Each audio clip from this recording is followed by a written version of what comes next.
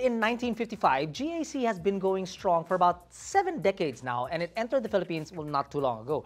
Compared to other brands, you're still not that close to 100 years yet. But man, considering how young they are and the things Earl has seen in its and his home country, that is utterly, well, shocking. I have a Philippine passport. Yeah, where? From Recto? Anyway, GAC Philippines under the Astara Group promised us that we'd get to test future models from the brand in its hometown of Guangzhou, China. But apart from just going there to drive, we ended up seeing all that GAC had to offer. To premise everything, we have one word to say: shocking. Going over the other things that we were able to see in GAC's HQ, design, studio, and production facilities, it's safe to say that the brand's manufacturing standards are world-class. GAC is so confident about this manufacturing shops that they even have a hypercar that's fully electric, has butterfly doors, over 1,200 horsepower, 12,000 Nm of torque, and a 0 to 100 time of 1.9 seconds. And that was just one of the pet projects that GAC had to showcase in its technology center. On top of a flying car, on top of a lounge on wheels, on top of other electric concepts, and on top of other stuff, what we were most excited to see was the AI driving called AION, which allows for a self-parking and even self-driving car.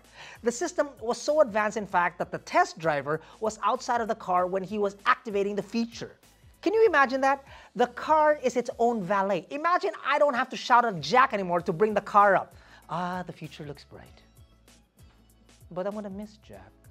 The other innovation that we were definitely excited about was GAC's push into solid-state batteries. Now, if you don't know, solid-state will be the future for getting as much energy density out from as little space as possible. And the fact that the brand is also pushing for a charging standard of 400 kilowatts.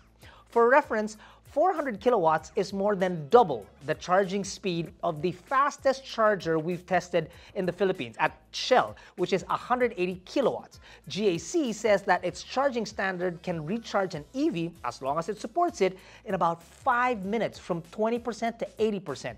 Less time than it takes for Jack to brew a cup of coffee. No, really, this guy takes forever and a day. Don't look at me like that. If you'd like to see us actually testing the fastest charger that we can find here in the Philippines, with an e-tron no less, the links are somewhere down below. Anyway, factory tour. A showcase of more tech, even GAC's electric brand AION with an A, all well and good. Now, off to the drives. See, GAC said we were testing future models. It wasn't a question of if they were launching it in the country, but rather when they were launching it in the country. We got to drive the GAC Empow R, the AION Hyper GT, the GAC GS3 M Zoom, and the MQ. Links down below for both of our reviews, and finally the M8. Empow R, amazing. Hyper GT with its butterfly doors, electrifying. But perhaps most exciting is the M8. Basically an Alphard with more features and flair. The minivan evokes all sorts of luxury, and the biggest draw is it also comes in a hybrid trim, which means no coding all day, every day. And the reason why it's so exciting is not because of its interior, its captain's chairs, or multiple screens. But it was in fact that the GAC have officially announced that this model will be coming in the first quarter of 2024. Booyah! Ever since GAC went to Astara in the Philippines, it's been all up and up for the Chinese brand. To end this little snippet of us fanboying and girling about GAC, we will say this, that based on what we've seen, based on the cars that we've driven, we are excited to review any and all that GAC has to offer. So do subscribe so you don't miss out on any of our videos. Thanks for watching, everyone. Stay safe, and we'll see you soon.